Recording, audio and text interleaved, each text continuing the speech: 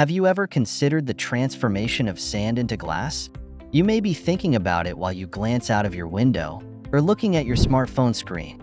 Glass, an ever-present element in our daily lives, holds an intriguing origin that remains a mystery to many. This transparent and often delicate material is prevalent in various forms, from the lenses of eyeglasses and television screens to the windshields of our vehicles and the windows of our homes. Glass plays an irreplaceable role in scientific and technological applications, serving crucial functions in laboratories with test tubes and beakers, as well as in telecommunications through fiber optic cables that facilitate internet connectivity. Surprisingly, this versatile material originates from something as ordinary and plentiful as sand. Yes, the sandy beaches you stroll along, the shifting dunes of the desert, and even the gritty residue in your shoes after a day outdoors are all fundamental to this process. Sand is a naturally occurring granular substance composed of finely divided rock and mineral particles, primarily consisting of silica or silicon dioxide. This compound is essential for glass production, undergoing a remarkable transformation under specific conditions.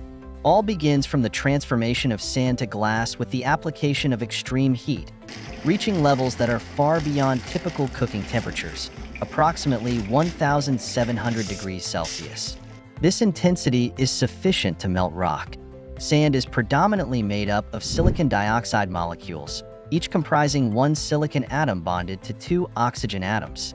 These molecules are organized in a rigid, repeating structure that gives sand its solid form. Upon exposure to such extreme temperatures, we do not merely raise the sand's temperature. We provide enough energy to break the bonds between the silicon and oxygen atoms. As the heat escalates, the bonds that unite the silicon and oxygen atoms begin to fracture. The molecules vibrate increasingly, leading to a breakdown of the solid structure as sand transitions into a liquid state.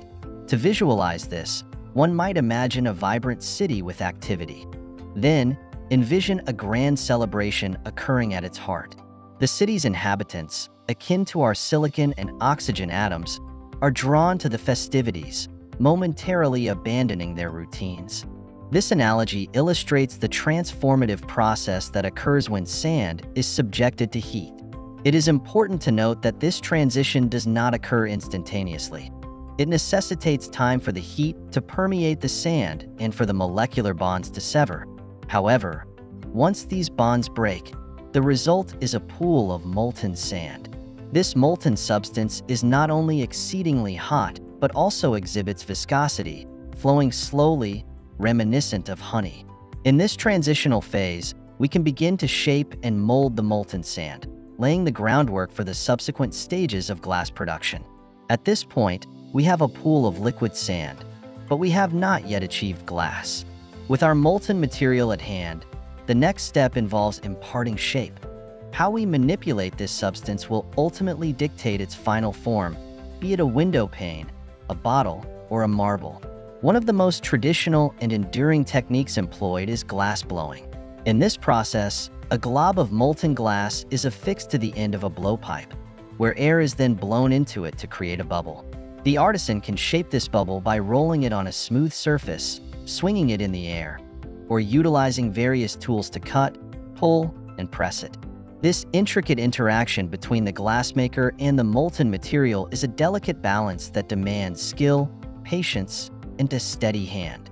Alternatively, glass pressing involves pouring molten glass into a mold and applying pressure with a plunger to form it according to the mold's design. This technique is particularly suited for producing dishes, bowls, and various types of tableware. Drawing, on the other hand, is used to create long, continuous glass pieces such as window panes or tubing. In this method, molten glass is drawn upward from a tank in an unbroken stream, cooling and solidifying as it is shaped. This process facilitates the production of large, uniform glass structures. Each of these techniques imparts unique characteristics to the finished product. The allure of a hand-blown glass vase lies in its slight imperfections, reflecting the uniqueness of the artisan's touch.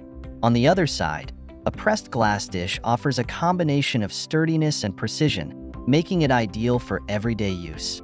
Meanwhile, drawn glass, with its sleek and uninterrupted surface, is perfect for allowing light to pass through windows or facilitating illumination in fiber optic cables. Once we have shaped our glass, still hot and pliable, we must proceed to the next critical stage, the cooling process, known as annealing. After the glass has been formed, it is essential to cool it down properly. This step is far from trivial. It requires a meticulous approach to temperature management, emphasizing the importance of patience and precision. Why is this cooling phase so vital? If the molten glass cools too quickly, it can develop internal stresses, resulting in cracks and fractures that compromise the integrity of the final product.